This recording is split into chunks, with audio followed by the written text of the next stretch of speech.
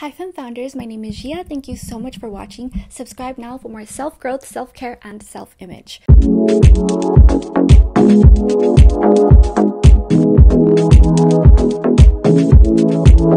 Okay, you're gonna want to stay till the very end. Here's how to instantly be glamorous every single day without spending any money, not a cent. Stay till the very end because the very last tip is the most important that you're gonna need to incorporate this ideal into your everyday life. So what is the definition of glamour? There is a Wikipedia definition, and then there's also the Oxford Language Dictionary definition. An attractive or exciting quality that makes certain people or things seem appealing. Example, the glamour of Monte Carlo. The next is the Wikipedia is glamour is the impression of attraction or fascination that a particularly luxurious or elegant appearance creates, an impression which intensifies reality. Typically a person, event, location, technology, or product such as a piece of clothing can be glamorous or add glamour. At job interviews, for first impressions, or meeting someone new for the first time, I always wear certain colors. I know it's really funny and it's like really planned and structured. I know, that's just who I am. If you understand color theory and symbolism, and if you work in, I don't know, branding and design, even personal styling, there's a lot of symbolism. Even clinical psychologists talk about this all the time, how color psychology works. If you wear red, it's really hard not to get noticed when you're wearing red. Red, the color that gets stopped the most because people see it right away. It's very primitive. It's very anxiety inducing sometimes. It's not a calming color, so people notice it right away. Cars that are red get stopped the most by cops. When I was at the airport, I wore red and I was stopped every single place I went. All the security always stopped me because I was wearing red, all red outfit. I was like, why did I wear this? Why? When you wear red, it's really memorable and people see it right away. If you're an introvert, if you wear red, it's really hard not to be confident because everybody's eyes will be on you right away. So if you want that, then wear red. If you want attention, if you don't want attention, you can wear blue. Blue is the color of trust. That's why a lot of banks are blue, and it's also a very calming color. If you wear blue, you're most likely to just be your chill self. You're most likely to relax, is what I'm saying, and have your personality come out more, and people will see that. So if you wear blue, you're not going to stress anybody out, just visually speaking. So color theory is very, very deep. Yellow I love because it's really hard to be upset when you're wearing yellow.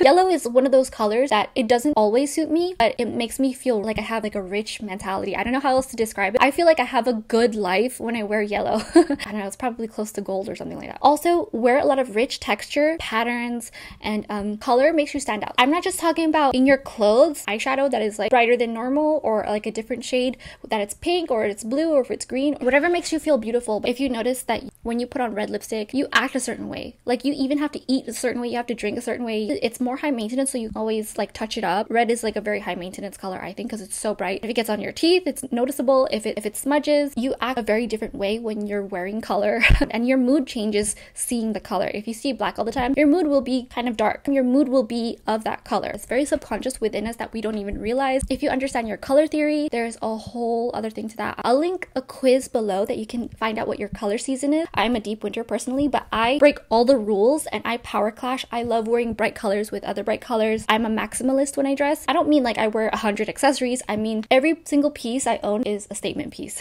I know it's like not everybody's cup of tea. It's mine, and wearing color just makes me feel so good, and it does all the talking that I don't need to, because a lot of the impressions we leave with people are unspoken. 90% of what we communicate is absolutely unsaid. You use your face, you use your hair, you use your body language, you use your clothes and your makeup. Important also to take note. Always dress up, always treat yourself. When you have color or like little pops of color here and there, my wardrobe, specifically my capsule wardrobe, is mostly white, off-white, ecru. That's a lot of white, but it's because I wanted to make sure that I clean my clothes, but it makes me be more on top of it because white, everything shows.